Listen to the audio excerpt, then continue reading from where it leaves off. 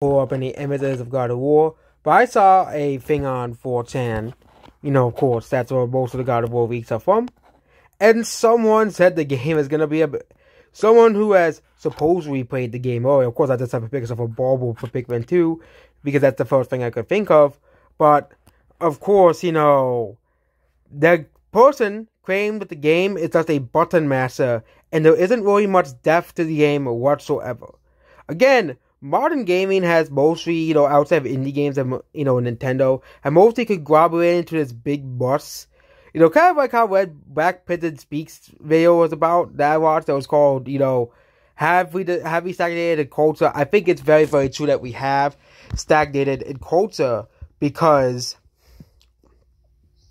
look at movies, okay? Mostly the same big franchises over and over and over again. Gaming has been turning into that. At least gaming, you have new IPs and new ideas being forefront by indie developers, as well. But yeah, and Nintendo sometimes pushing new ideas like a Splatoon and stuff.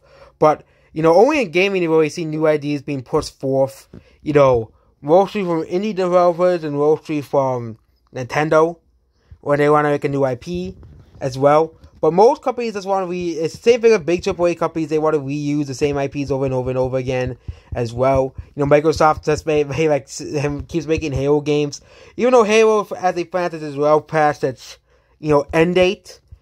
But yep, according to a leak online about God of War Ragnarok, the game is a boring button master, and it's just the same game as 2018, but instead you fight 4. That's basically the entire game. Okay, yeah.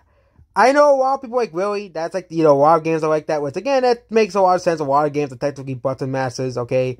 A lot of games out, for example, a lot of, for example, every Platinum Games game is a button master. But yep, that's basically what this video. So another person online said the game is bad on 4chan. So yep, goodbye.